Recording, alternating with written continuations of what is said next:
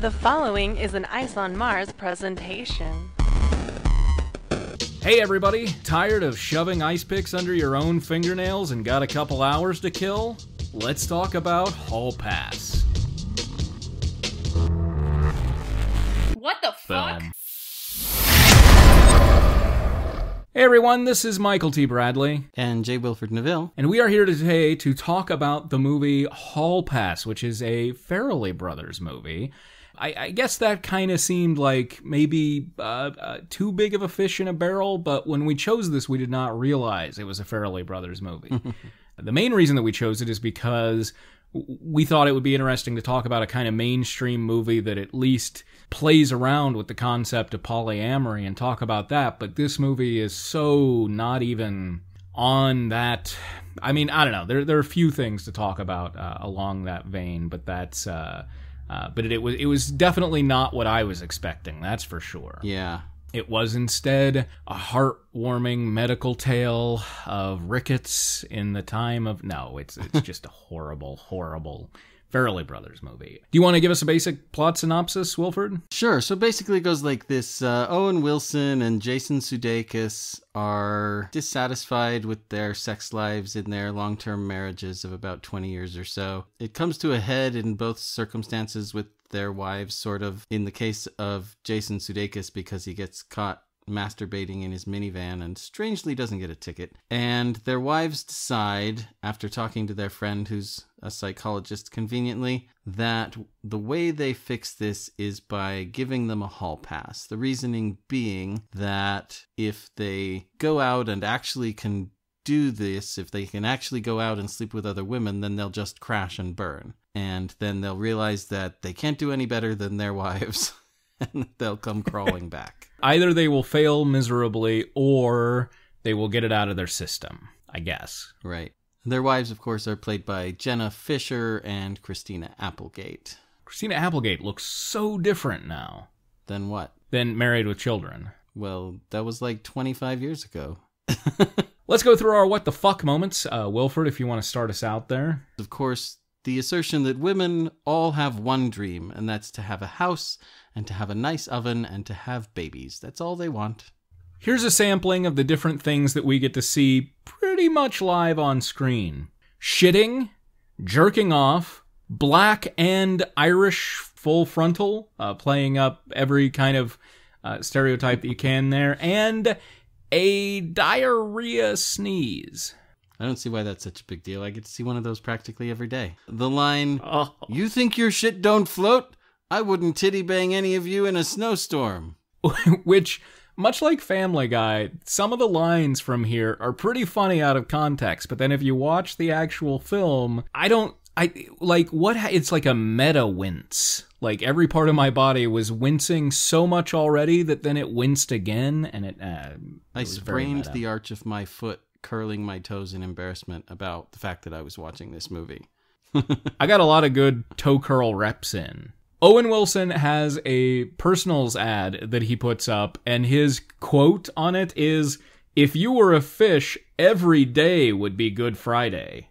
The line, "You're awesome at sex," followed by a high five.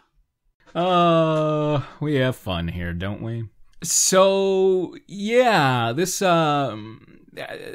movie, I don't know where to start with this movie. Well, maybe one of the first things that we could talk about would be the phenomenon that is starting to reach trope status, it seems, of in something that is or borders on the sex romp, that the protagonist's best friend is always douchey and misogynistic and pathetic.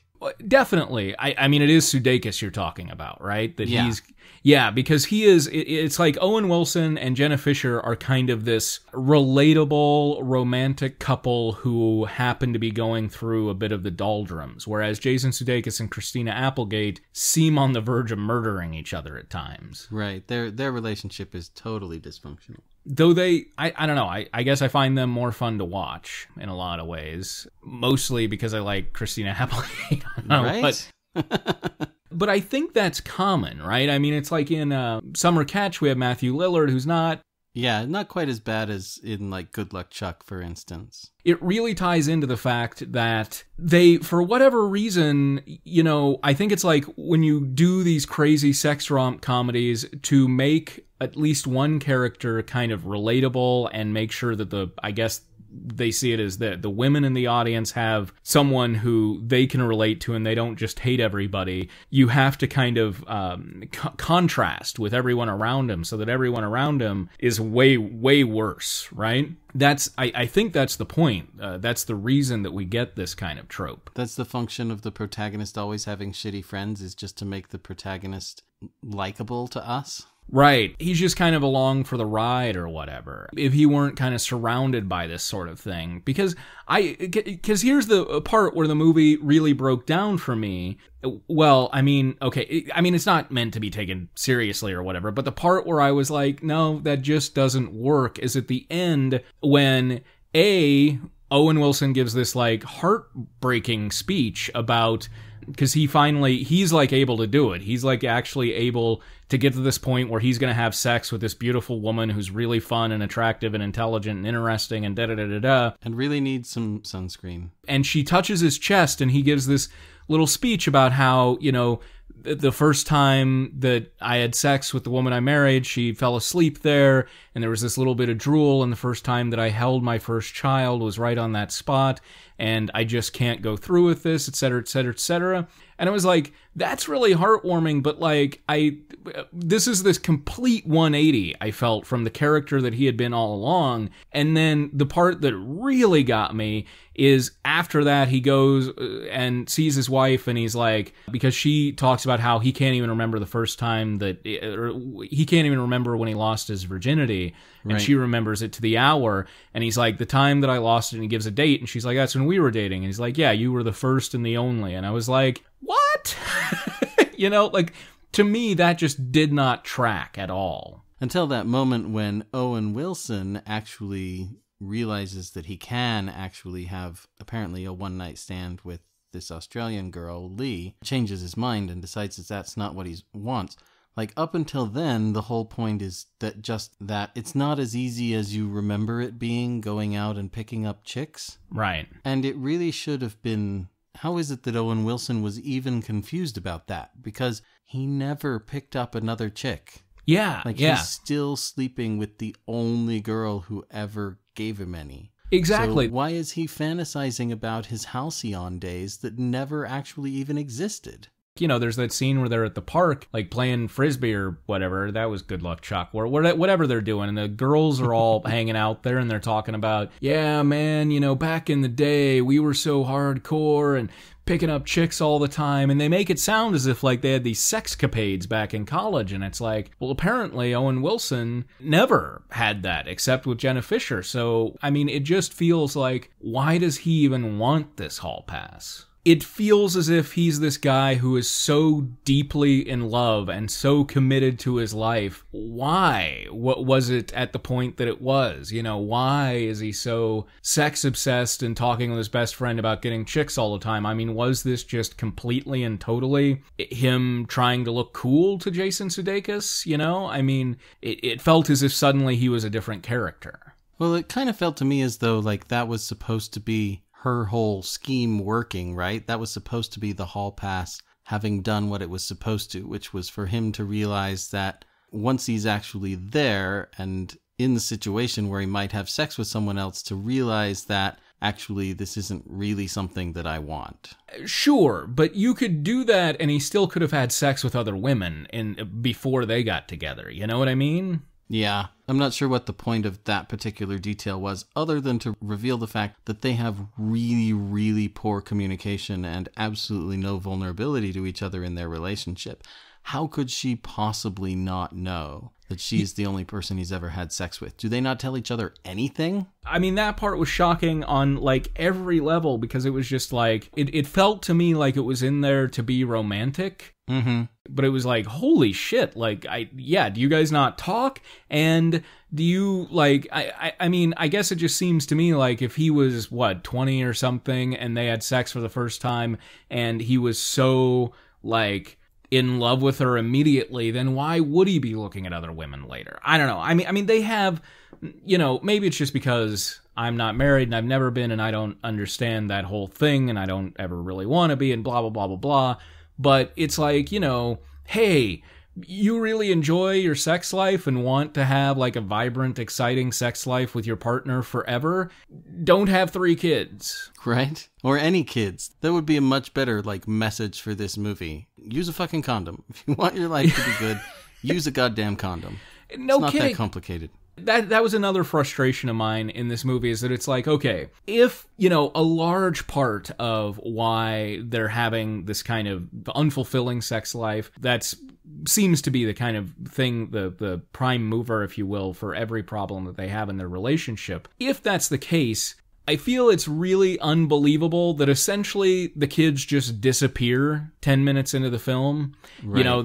They go up to like her parents' house, and then we just never see them again. And it's like, if it's so difficult to find any time alone, yet apparently your parents will just watch them for a week, no questions asked, like, just do that, right. and reconnect, have some date nights, right? It's a little bit ridiculous. There are a lot of things going on there. And like, for instance, one of the things that I thought really on in the movie was sort of this blithe and irresponsible reinforcement of the idea that when relationships start to flounder sexually, that it's because the wives clam up. But research actually indicates that the vast majority of the time, 70+% of the time, when the relationship is essentially sexless, it's because the husband, forgive my heterosexual assumption here, but it's not the women that clam up, it's the husbands that stop desiring their wives the majority of the time. So to sort of portray it as that case of like the women stop wanting sex, which is not usually the case, especially once they're in their like late 30s and early 40s, men are way past their prime at that point, and women are just hitting their stride sexually. That actually has been shown, not the whole of what you're saying, but that whole late 30s, early 40s for women hitting their stride sexually, that has actually been debunked in fairly recent years. Apparently, it was just that when that research started to be done, younger women were much more reticent about revealing their sexuality. Women just kind of hit their stride and keep on going. Well, my research seems to indicate, of course, my research mostly involves your mom. I wonder what she does at home alone all day, but yeah. I did think that was a little odd that they portrayed it as purely like her just being like, oh, for God's sake, I just want to get some rest, rather than him not being attracted to her. They show, he basically comes across as a saint in a lot of ways, because like he gets propositioned by the babysitter, and this is like every frustrated father's dream, right? And he's just like, no thanks, ma'am. Rides his white horse off into the sunset. Tips his fedora. Actually, it's a trilby. Like many of the movies we talk about where something falls down because of an inherent trait, it wants to have its cake and eat it too. It wants to have Owen Wilson be this super sexed character who misses his glory days, but he never had any glory days. So that whole character beat at the end just doesn't work.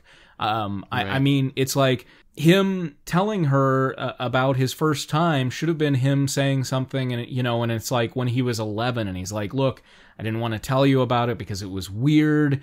I've always been a little creeped out by sex since, or something. I mean, something like that. Something that isn't just like, you're my only one and I never wanted anybody else. And so really the first half of this film for my character made no sense. Yeah.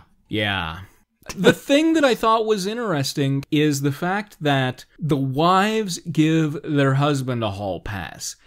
Then, kind of, sort of, both of the wives take advantage of the hall pass as well, but it's never brought up between them. Right, they didn't actually negotiate that part of it. It's just that you guys go off and get laid if you want to. It's not a let's both take a week off from being married. It's that you guys take a week off.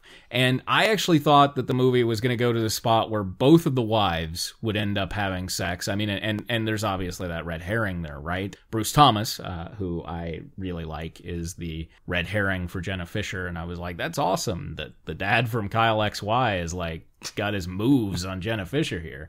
But I did think that was kind of strange. It seemed as if both sides of the coin were really just feeling unappreciated. And, you know, maybe in that respect, something like a hall pass is a decent idea.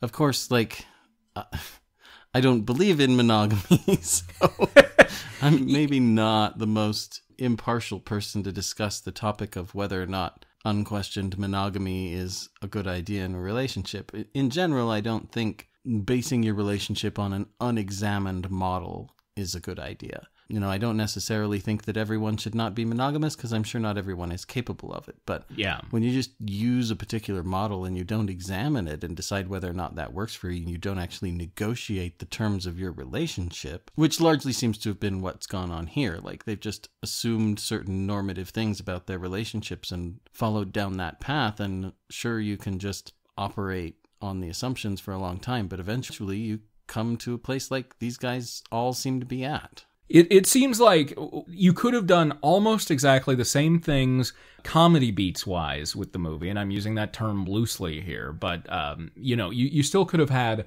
almost all the same beats, but I think it might have been more interesting to say that instead of this hall pass idea, it's that they both decide, let's explore an open relationship, right? You could have had, like, them going to a key party that goes disastrously disgusting. Right. You could have still had many, many, many of the same beats and had it be, at the end of the day, this mainstream monogo heteronormative sort of tale where everything gets the genie gets put back in the bottle and everybody's safe in their monogamous marriage at the end of the day.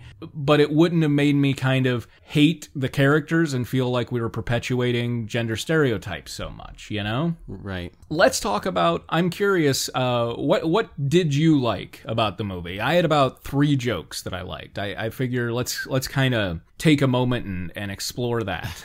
Explore the good things.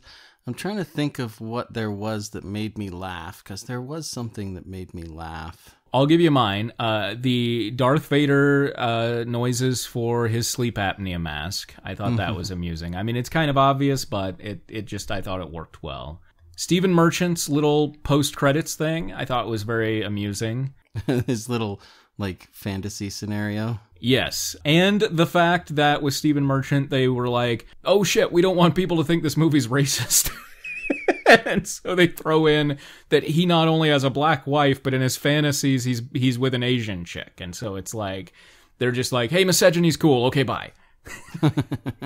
And I'll admit, I think I did actually laugh out loud at the last line in the movie, because it's so like, God, we hate Kathy Griffin. I won't spoil it in case anybody decides they want to watch the movie, but the last line right before the credits, and then, I mean, technically it just keeps going, because I was so confused, because the credits start and I'm like, there's 11 minutes left on this movie. Jesus. Is it going to be like, you know, Owen Wilson completely CGI'd in this movie, here are the 8 pages of who created him? I did, of course, like Christina Applegate. I love Christina Applegate. There were some funny little attentions to detail that I did notice, and that either impressed me that they were that attentive to detail or made me laugh. On the first night of their hall pass, of course, they go to the banginest place they can think of to pick up chicks. That is Applebee's. Mm-hmm. Like, then it's smash cut an hour later or something, and they've all just eaten and drunk a bunch of wine and stuff. And all the characters' mouths are stained purple from the wine. I don't know.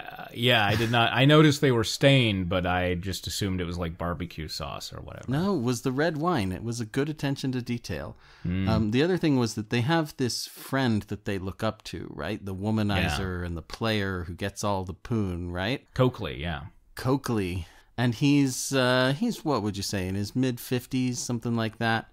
Also sure. really needs some sunscreen. Yeah.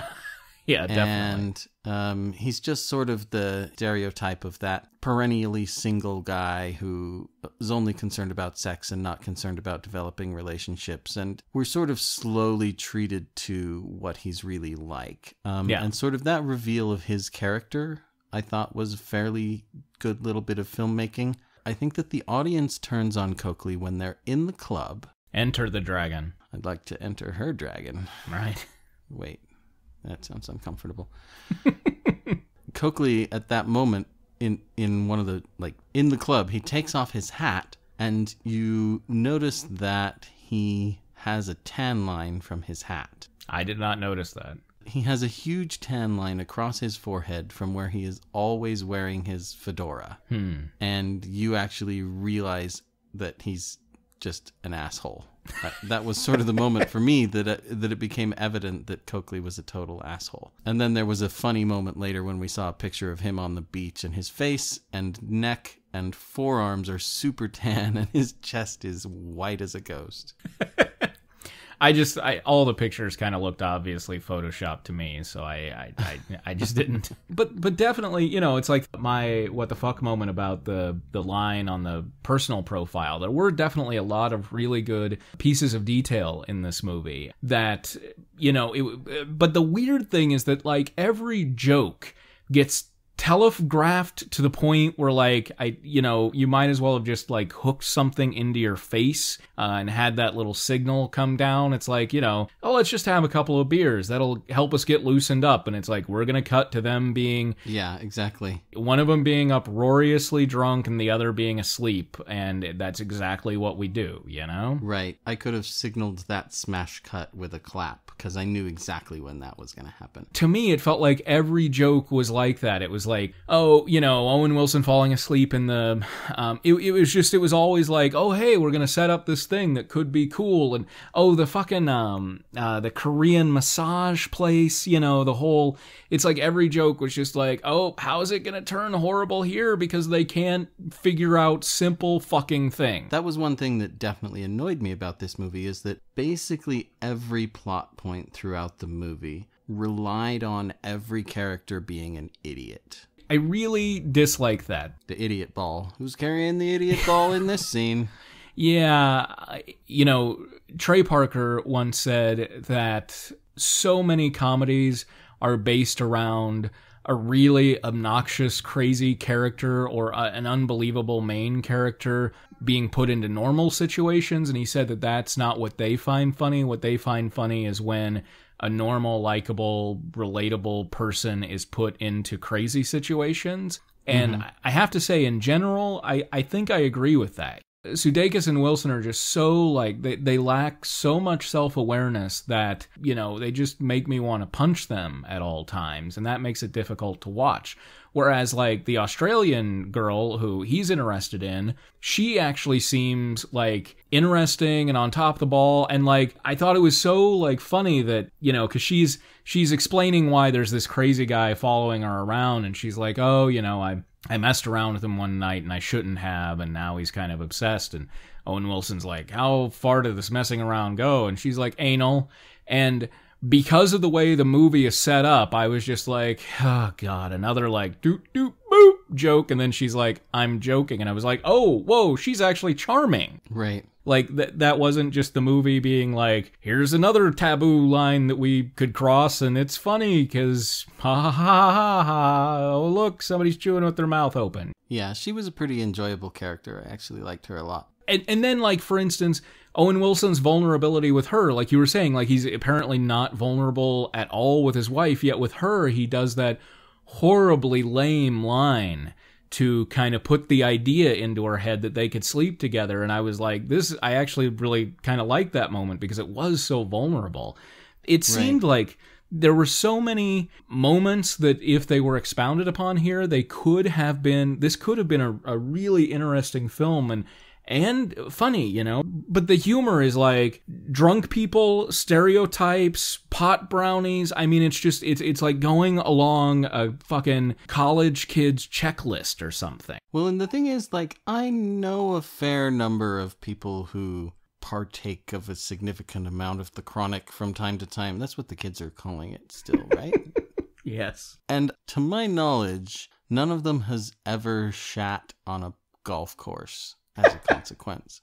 But while we're talking about Lee, the actress's name is Nikki Whelan, in case anyone is interested. So she's supposed to be 20 or something like that. And of course, all of our protagonists are in their 40s. And this is presented as a problem because, of course, Jason Sudeikis cannot land a hot 20-year-old girl. Whereas Christina Applegate is sort of exploring this flirtation with a college-age baseball player, so presumably somewhere around the same age. But there it's treated as gross that she would be with a younger man. Is it? I didn't think it was, actually. In the scene when she says, this can't be a thing, we can't do this anymore, this has to be a one-time deal, he's like, well, obviously, of course, like, you're so old. Ugh. Yeah, well, but I thought that was kind of the point of that turn, was that we, the audience, were thinking, like, you know, she's going to have to break this kid's heart because he's thinking it can, you know, because everybody's thinking, oh, this could work. And then she's going to have to tell him, look, I'm married and I got to go back to my married life and blah, blah, blah, blah, blah. And then he has the issue with her being old. Yeah, I don't know. It didn't, you know, because sometimes you can tell when a filmmaker is presenting a perspective in order to lampoon it. Yeah. And it didn't really feel like that was what was going on here to me. Well, that's what I got out of it. But again, you know, it's like when Lee makes the anal joke. It's very difficult to tell at times in this movie when it's an actual character joke or when it's the filmmakers being like, ba-boomba, right? I mean, it makes it difficult to tell which one's real and which one's Memorex. Yeah. That's the other thing. Like, I get that the entire kind of farcical premise of this entire thing is they're really fucking bad at picking up chicks. I mean, that's really what this is about. It has, like, little or nothing to do with their marriage. It's all about, like, they're just horrible at picking up chicks. But I'm like, does Providence not have a single bar? You know, it's not until Coakley comes along that they get the idea to go to a club. No, I guess they try it once more and they aren't allowed in, but it's like, you know, there are lots of bars and clubs that don't have bouncers. My other thought is it's like every woman I know has a story about in her past when she was 20 and dating a 40-year-old, you know? And so it's like, is it really that difficult? Like, I mean, I just don't get, like, if they've really fantasized about this so much, why are they so inept at it? It's really, like, painful to watch at times because it's like, I just don't believe that they are this stupid, you know? Owen Wilson knows that it's not something he can do. For his character, what would have made more sense is like, honey, can we please, for the love of God, beg or pay your parents to take the kids for a week? We'll go get a hotel room. We'll get some Moxie. We'll just fuck like bunnies. Can we talk about drugs on this podcast? I don't even know what Moxie is, so ask your mom. I'm still Googling The Chronic from earlier. Do we want to say anything more about the friends? Like the token black guy? I think that's interesting how, you know, like tampon commercials and stuff have you believe that all women hang out in a group with 2 white women, a black woman, and an Asian woman. And it seems like kind of, in general, guys hang out with mostly white American guys, and then there's usually like one foreigner of some sort and a black dude. Yeah, and that's exactly what we had here. We had our protagonist, Owen Wilson. We had the douchey, misogynistic best friend. We had the fat guy. We had the guy with an accent.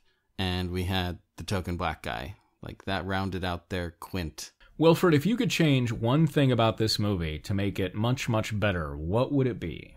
I guess what I would do is I would have one of those couples actually decide that sexual non-monogamy, at least for them, is a good way to go. I think that maybe Jason Sudeikis and Christina Applegate would realize, hey, our relationship is perfect except for the fact that we don't really want to have sex with each other. So let's keep our relationship and just have sex with other people occasionally.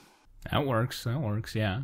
That seems like an interesting and not, and it still, it wouldn't ruin the kind of main romantic thrust of the movie, right? So, so I think you could probably get away with that. I think I would replace Coakley with a bear.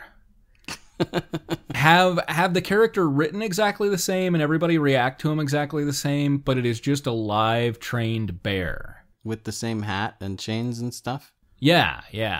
And the audience wouldn't be able to understand him, but the characters would, you know? He would just be like, Would it have Would he get subtitles, or would we just have context clues? Yeah, you might have to monkey around with some of the lines. I don't know. Maybe subtitles would be the way to go. So that way you could just keep all the lines exactly the same. But yeah, I think as much as I enjoyed that actor, I think that's the way I would go. Replace Coakley with a live bear.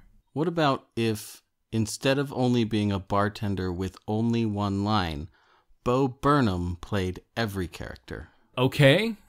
I mean, I guess that sums it up. I mean, it's just a horrible movie. I think it would be interesting to do something that really does actually flirt more with the idea of non-monogamy and see how the mainstream handles that. I loved Roger Ebert's review of, I think it was Friends with Benefits, or maybe it was No Strings Attached. Those both came out at about the same time, looked like the exact same goddamn movie. And his review was like, this film poses the question, can two people who are physically attracted to each other but don't necessarily want a relationship have nothing but a physical relationship? The answer is obviously yes, but anyway... I was like, I love you, Roger Ebert. But, I think it would be interesting to see one of those types of movies that's made for the mainstream where you know that obviously it's going to end with them being together in a heteromonogamous way, and see how they handle that. This really was just all about how can we wedge in the next fart joke or whatever, Right. I mean, if we wanted that, we could have watched Van Wilder, for fuck's sake. For now, this is Michael T. Bradley. And J. Wilford Neville. And of course, be sure to visit iceonmars.net, view us on SoundCloud and iTunes, and please, please, please rate, review, follow any of those things that you kids these days are doing with the Mollies and the Chronics and the Moxies and the trolling and the... I don't even know. I don't know where that was going. Do drugs and listen to us? No, don't do drugs. Don't do illegal drugs. Come to Portland. In about a month, it's all it's not all legal here. Pot's gonna be legal. I went off on a real tangent there. I'm gonna come there and get some heroin. Yeah, you're gonna ride that horse up here in Portland. And some Cialis. I'm gonna need some Cialis. I guess that's like you probably need a prescription though. However, if symptoms occur for more than 3 hours at a time, that's called priapism, and talk to your doctor. Have a good night. Bye, everybody. You have been listening to Ice on Mars.